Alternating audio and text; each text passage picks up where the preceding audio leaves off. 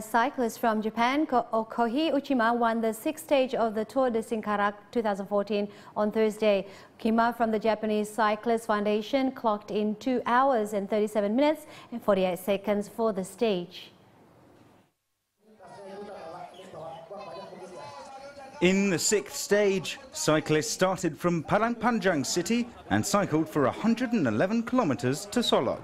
The start of Thursday's stage was a little different, as the Padang Panjang district government began the stage at a traditional market. Deputy Tourism Minister Sapta Nirwanda said it was the first such start in the world.